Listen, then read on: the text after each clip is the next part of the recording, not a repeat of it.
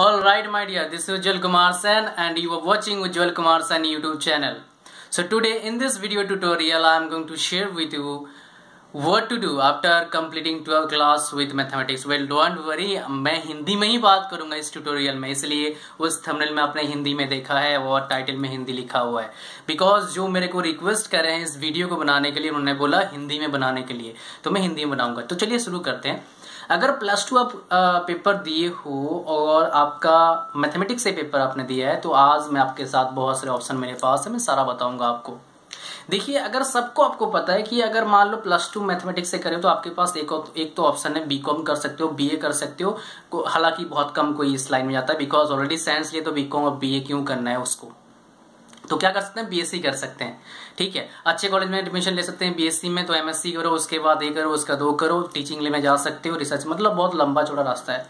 ठीक है, तो आपके पास ये ऑप्शन है, ये आपको सबको पता है, लेकिन और बाकी ऑप्शन क्या है? और एक ऑप्शन है इंजीनियरिंग का, बहुत सारे आईआईटी जीते हैं, तो आप इंजीनियरिंग कर सकते हो। अगर मेरे स्ट्रेट फॉरवर्ड क्वेश्चन पूछोगे कि इंजीनियरिंग में कौन सा ब्रांच लें अभी, तो मैं आपको बोलूंगा कंप्यूटर साइंस इंजीनियरिंग लो। ठीक है, उसमें क्या करो, आप पहले साल से ही पढ़ाई करना शुरू कर दो और फर्स्ट ईयर में डिसाइड कर लो कि आफ्टर कंप्लीटिंग 4 इयर्स मुझे किस कंपनी में जाना है और मुझे किस फील्ड में जाना है। ठीक है, आपने होपफुली मेरा वो वीडियो देखा होगा, मैं इसमें इंजीनियरिंग के बारे में बात कर रहा हूँ, तभी आप इस वीडियो को देख रहे हो, most probably, I don't know about you.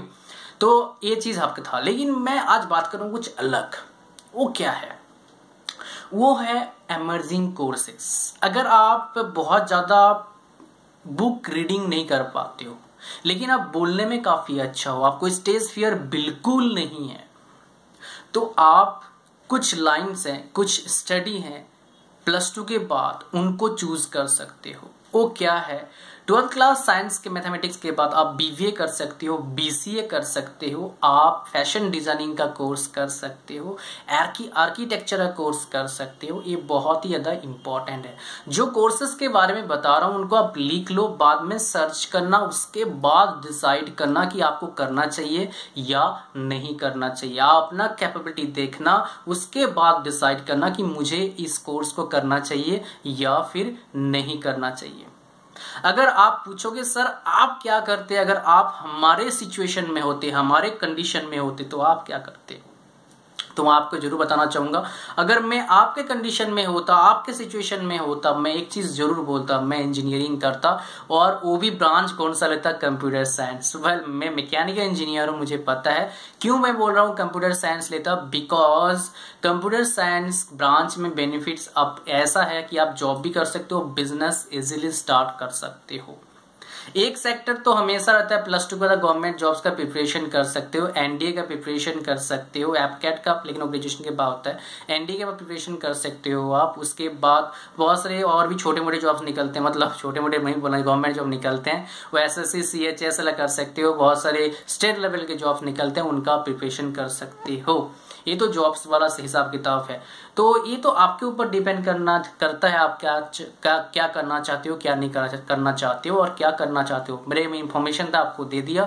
अगर आपके माइंड में कोई भी क्वेश्चन है तो आप मेरे से पूछ सकते हैं। और एक बात, मोस्ट इंपॉर्टेंट बात बताना चाहूंगा, इस end of this video tutorial में क्या बात करेंगे, जो भी कोर्स चूज करना, सोच समझ के चूज करना।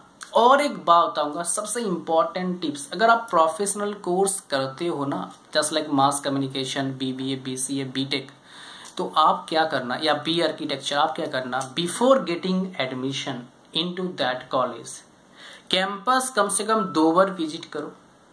उसके बाद कम से कम 8-10 एग्जिस्टिंग स्टूडेंट से बात करो उस कॉलेज का, ताकि आपको रियल स्टैटिस्टिक्स पता लगे उस कॉलेज के बारे में, और आप राइट कॉलेज में अपना जो प्रीसियस टाइम है वो इन्वेस्ट करो। पैसा प्लस आपका मोस्ट इंपॉर्टेंट क्या होता है, टाइम, वो इन्वेस्ट करो। उससे क्या होगा, आपको रियल प्लेटफॉर्म मिलेगा। आप जाके बिना कॉलेज विजिट करे जाके आप डायरेक्टली एडमिशन लेते हो, फिर बोलते हो कॉलेज तो ऐसा है, वैसा है, ऐसा है। तो पहले आप फीडबैक लो, फिर आप क्या करिए, एडमिशन लीजिए। ये इंपॉर्टेंट टिप्स है, इसीलिए इस वीडियो को आप अपने दोस्तों के शेयर करो, ताकि उनको भी पता लगे कैसे कॉलेज चूज करना है। और आपको पता है क्या करना है, कमेंट कर सकते हैं, आप लाइक करिए। And thanks for watching, thank you very much, hope to C you soon in my next video tutorial. Bye bye.